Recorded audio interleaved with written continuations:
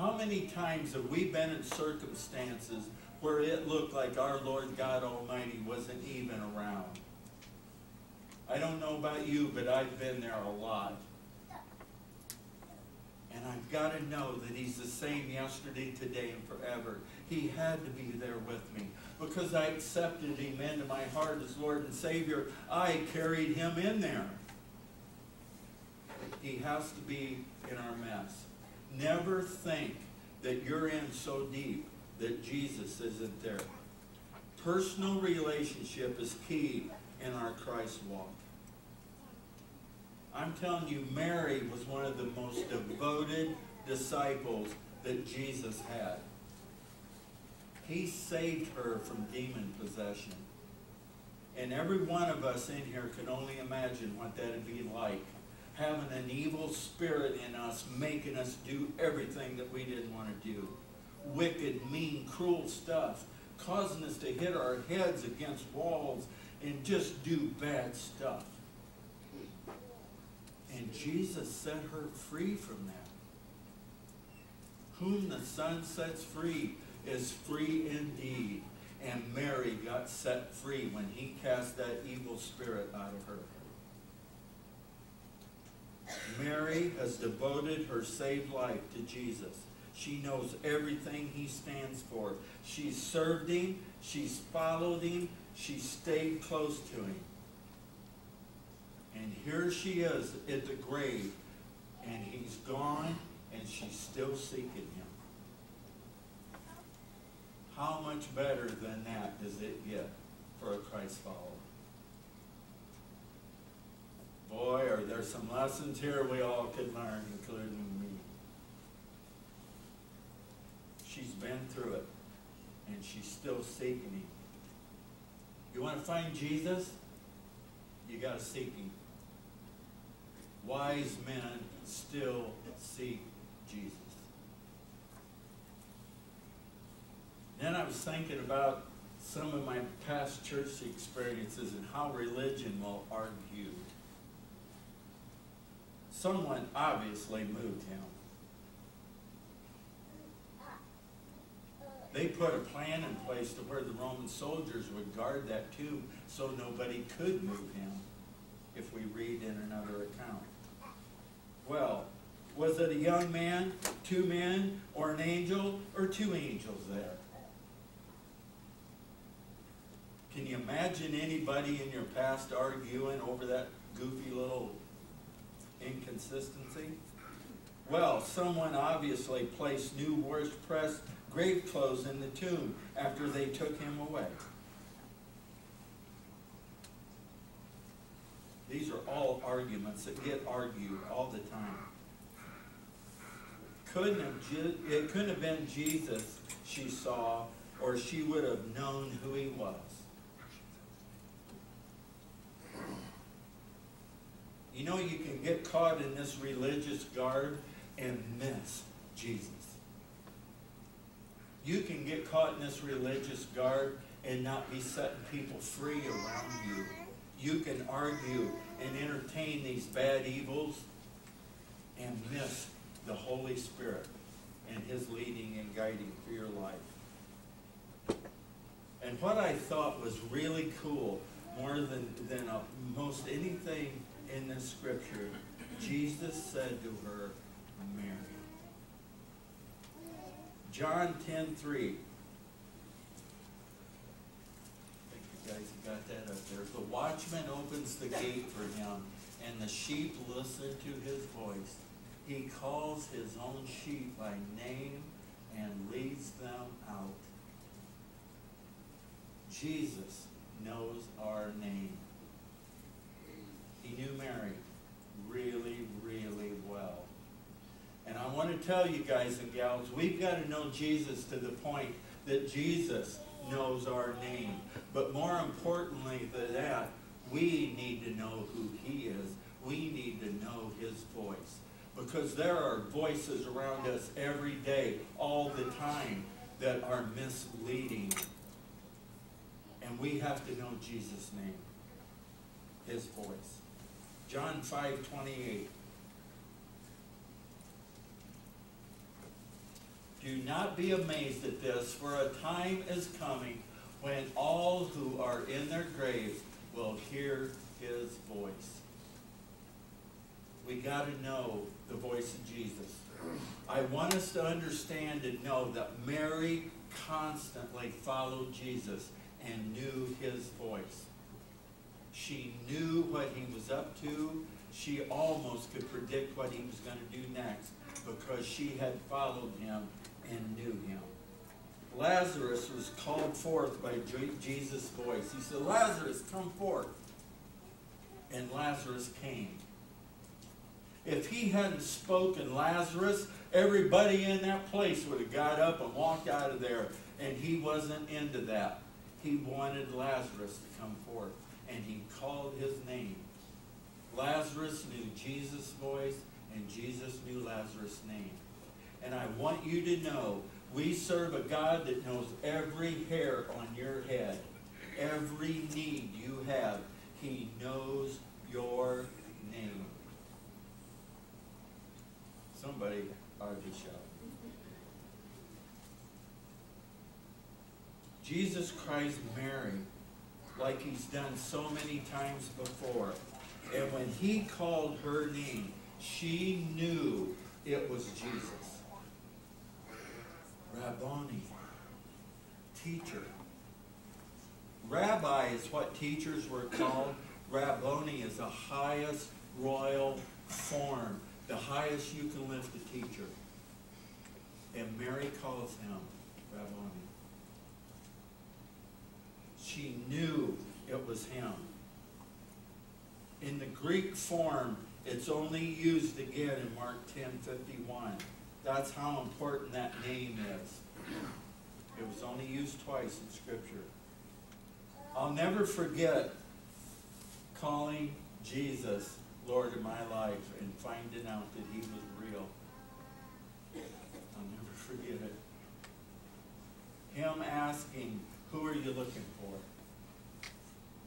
I said, "Jesus, if you're real, just show yourself to me." And boy, did he.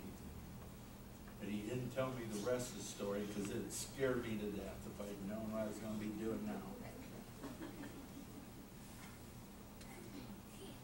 I want to ask you a question. Do you know who you're looking for? When you pray to God, when you ask Jesus to answer your prayers, are you expecting him to be able to do that for you? Do you know who you're really looking for? Mary Magdalene did. She's looking for Jesus. Some of us need to find something in this room today. And I've been praying for everybody that came today. I said, "Lord, send the right people for this message." Some of us need to find something. We're looking for something so deep and we don't know what it is. Everyone is looking for something. And many have turned idols, dead gods, and prophets.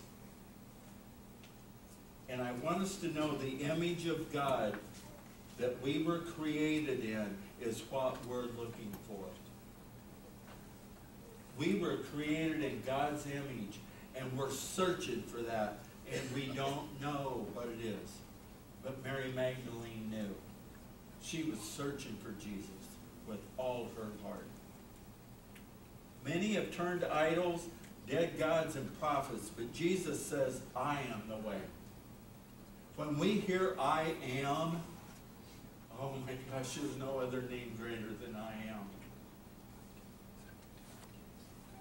And he's the way. There's only one way to God the Father Almighty, and it's Jesus. He says, "I am the truth." How many hear false stories, lies every week, every day of your life? There's only one truth, and it's Jesus.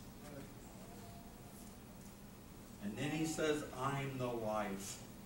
We can have an abundant life here on this earth. I can only imagine what it's going to be like in heaven. It's going to be really, really awesome up there. But you know what? We can have abundant life right here through Jesus. If we take him on and know him as Lord and Savior. And then Jesus himself makes the statement, no one can come to the Father except through me. We can pray and pray and pray, and if we don't have Jesus in our hearts, it's futile. Mary was looking for Jesus, and he showed up. How cool is that? Jesus makes an amazing statement. Don't hold on to me. And I'm thinking, what? Jesus tells Mary, don't hold on to me. I've not ascended to the Father. I've not been with the Father yet. Jesus hasn't settled in with God yet. He hasn't returned to heaven. He needs to know that his job is well done and his mission's accomplished and all men are set free. He needs to be reinstated at the right hand of God the Father Almighty and hear the Father say, job well done, good and faithful servant. All mankind is set free because you were obedient and did what I asked you to do. Then he'll send the Holy Spirit for her to lean on, to hold on to have move inside of her. And only until he returns to the Father does she have something solid as a rock to hang onto, to lean and have hold up. And you and I have that same Holy Spirit power in us right now. If Jesus hadn't returned, hadn't went back to the Father, the Holy Spirit would have never come. And we wouldn't have a Holy Spirit living inside of us.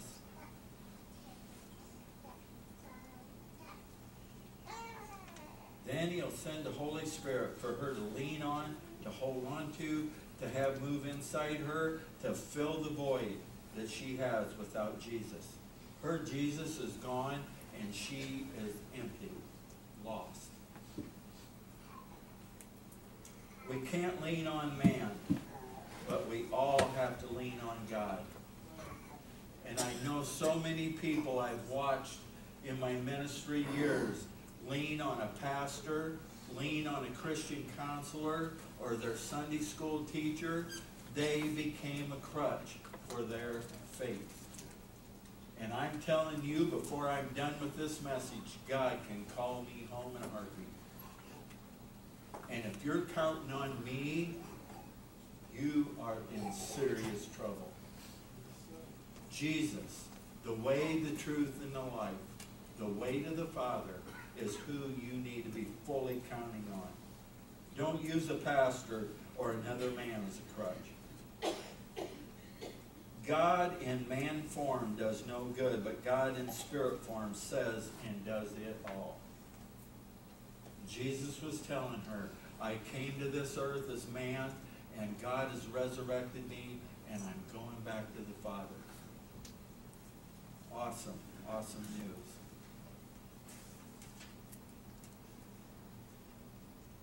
When we find Jesus, we have to go tell somebody.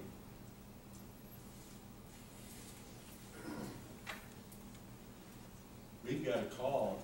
Did Jesus not tell us in Matthew 28 before he left, go make disciples, teaching them everything I taught you, and baptize them in the name of the Father, the Son, and the Holy Spirit? When we find Jesus, we have to tell somebody. Jesus tells her, go tell my brothers. My God is your God, and my Father is your Father. Go tell them that I'm here. Tell my brothers, Jesus says, and you know the religious community is argued over who his brothers are. Well, if you read Scripture and study it, it's pretty obvious he didn't mean his blood brothers because they didn't believe he was God Almighty. It had to be the disciples, his brothers and sisters in Christ. He's talking to those that are followers. Go tell them. And here are these guys locked in a room, scared to death. They left Mary all beside herself in grief, locked in a room, and he wants her to go tell them that he's here. And I thought, would you not be ticked off that the people you poured your life into for 3 years are scared to death, locked in a room? No, he don't care. He came to save them. He came to love them. He came to set them free from the very thing that they're locked up in. And he tells Mary, go tell them I'm here. And in the next couple of weeks, we're going to hear of all kinds of witnesses that saw this live Jesus walking around. Without a doubt, we're going to know that he's alive and well. Jesus still loves the disciples even though they aren't there and stricken with fear. All of us are called to be witnesses. First, to live it out, and second, to voice it out. Mary is still showing her faithfulness toward Jesus. She's trying to find him. She's a godly example. And if it don't work, then go tell your brothers. He's here, guys. I just saw him and talked to him. I know there are people here that haven't seen Jesus.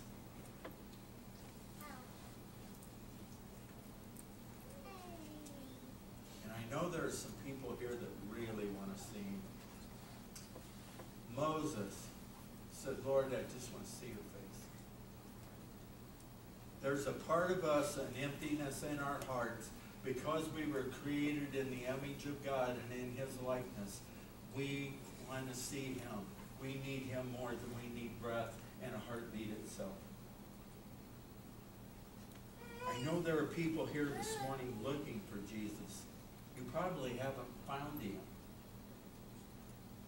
Or maybe he was in your midst and you didn't know it was him. I know there are people here that have seen Jesus and didn't even know it.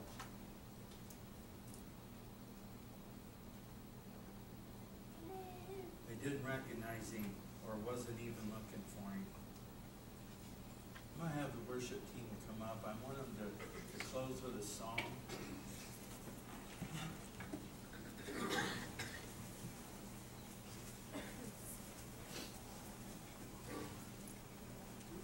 Lord, I'm asking the Spirit to settle down over this place. There are people in this room that need to see your Son, Jesus. They need to experience him deeper than they've ever felt or heard or seen him before in their lives. Maybe some of them have been walking on eggshells. Maybe some of them have doubt and fear. Lord, settle your Spirit down and speak to their hearts and their minds right where they're at right now. He's alive. He wants to hear your cry. He wants to hear your weeping like Mary was weeping, like Martha was weeping this morning.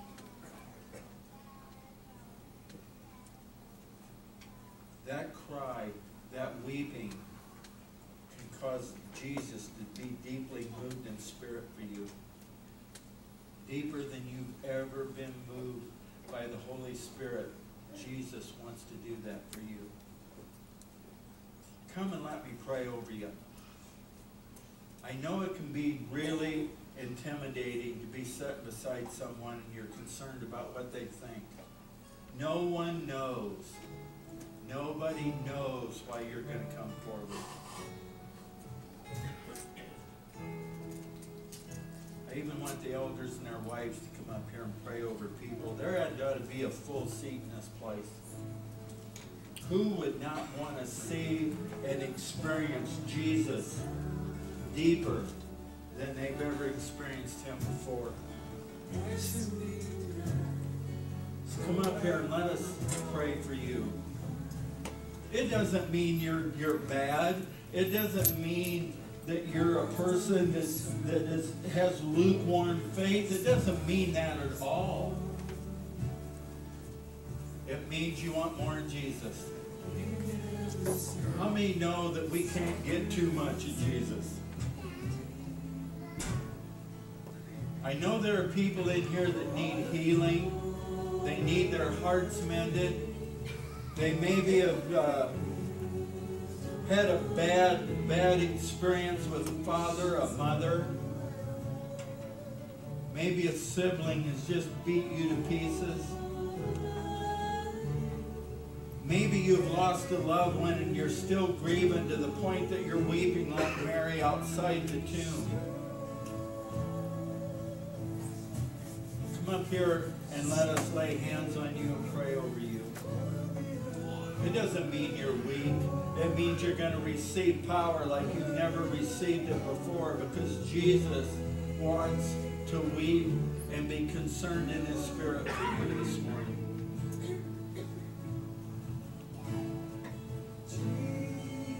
Lord, I'm asking you to touch people right where they're at this morning.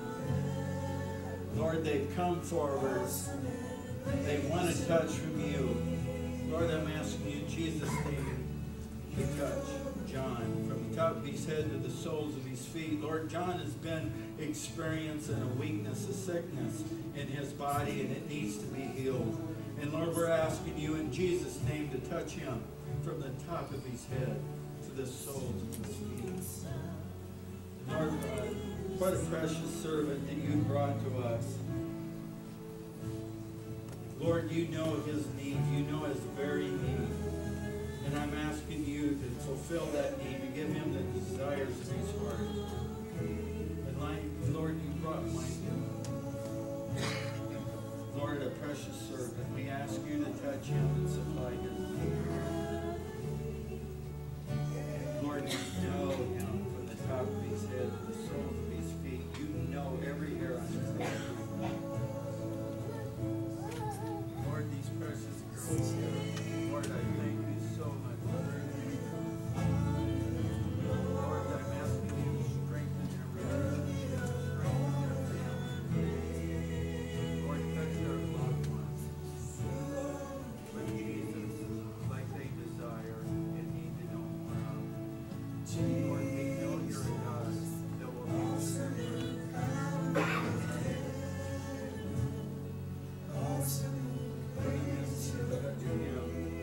Father, she's been through a lot here the last several weeks with her dad. Lord, we're asking peace over Bill. We're asking peace over Kim. Lord, we're asking you to touch that family.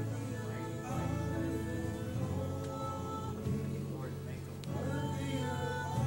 Show Bill that you're alive, that you're a God that loves him more than anything. And cause him to see again, cause him to have energy to walk again, cause him to eat. Lord, I pray for him and everything they set up to do. Lord, I'm asking you to bless her. Lord, this young lady has so many needs with her family and concerns. Lord, I'm asking you to lead and guide her and strengthen her. Lord, what a precious God you are. What she needs, what she has to have to be successful as a mom. Lord, I'm asking you to touch Ken. Lord, we thank you so much for his signing ability, his servant heart, and Lord, his family. As the leader of the home, I'm asking you to show him how he can intercede in his family and break some yokes of bondage that have been dealing with that family for a couple of years here. Lord, you know every need. You know their ability that they have within them. And Lord, I'm asking Ken to reach out as a spiritual leader of the home, as a husband, to extend your face. And Lord, we know you're going to supply the needs for them. Lord, I'm asking you to touch Clem. Lord, he's been through a lot. He lost his son like you lost his son. Lord, I'm asking you to heal his grieving heart, to set his family free from any yoke, any bondage. Lord, I'm asking you to touch Mary. Lord, she's serving now. I ask you to touch her even in her home of serving. Lord, she's been ill. She's struggled with so many different things.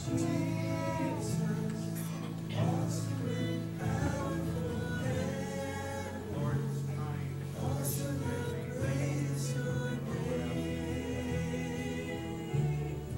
Lord, I'm asking you to touch Joe as a spiritual leader. Lord, he's a young Christian, a baby Christian, and he needs strength like he's never received it before. He needs wisdom. He needs a job. And Lord, we're praying you open doors and lead and guide him to where he needs to go. Give him the strength. Lord, give him discernment, because there are going to be forces that are going to come against him and cause him to not do what you need him and want him to do. Lord, I pray that you would bless Virginia. Lord, and happy birthday to her. You've caused this precious lady to live all these years and be a godly example. Lord, I'm praying that she'll have many, many, many more birthdays.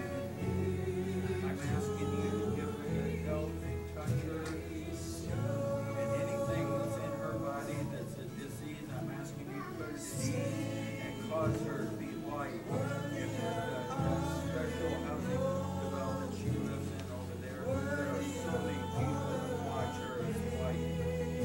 Lord, use her to make life. Lord, I'm asking you to touch Tom and Sue. Lord, precious servants here at Destiny, Lord, elders of this church. I'm asking you to give them strength and guidance, give them the wisdom they need to not only help the calling you've given me, but to help their family, all the others in this church that are going to need help and prayer from time to time. Lord, touch them and use them in your glory and your honor.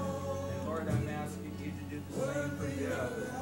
Lord, use her prayers, use her teaching experience, use her abilities, the gifting you've given her to make this Destiny family and faith a whole church. Lord, I'm asking you to touch Brenda in a mighty way. Lord, she stepped up and served and do better. And I'm asking you to lead and guide her in wisdom. Help her to be strong. Help her to do what she needs to do to be more like you. Lord, Matt is, he has a hip that is really hurting him in his body. And Lord, we're asking you to use this MRI, the doctors and nurses, whatever it might be, to find out what's wrong with him and set him free. Lord, he's a young dad, a father, a spiritual leader of the home. He loves you and he serves you. And Lord, we're asking you to touch him with the answer and the healing that he needs so dearly. And Lord, Julie as well. And Lord, help her to pick up the slack that needs to be done to Matthew's on his healing life. Lord, we thank you for her desire to serve. We thank you for being a good mother and leading and teaching all the other kids here at Destiny how to grow and be strong with you. Lord, I'm asking you to touch Carrie. Lord, she's trying to blend a family. She's trying to grow and be more like you. She has so many needs that you alone can supply for her. Lord, we thank you in Jesus' name for bringing her and Jim to us, that they've been married, and Lord, they're starting a household, a unity that you and you alone instituted as a covenant of marriage. Lord, I pray a blessing over that home, over their marriage, over their finances, everything that they set out to do will prosper. And Lord, I pray for little Adia, as they've raised her and trained her the way she should go, that she'll grab a hold of that and be strong upon us. And Lord, I pray for Rob and Melissa as elders of this church. Lord, keep them strong. Use them to your glory and your honor.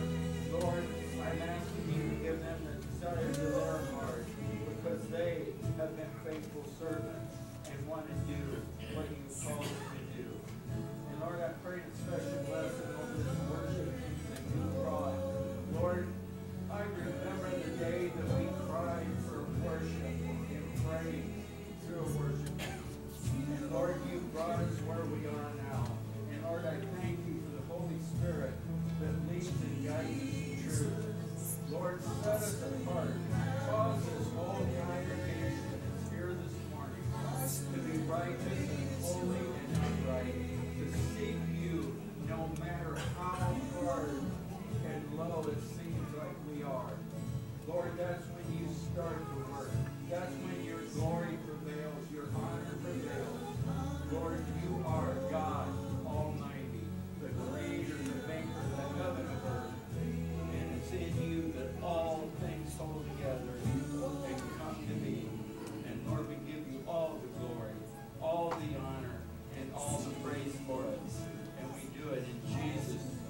precious name, the only name, the I am.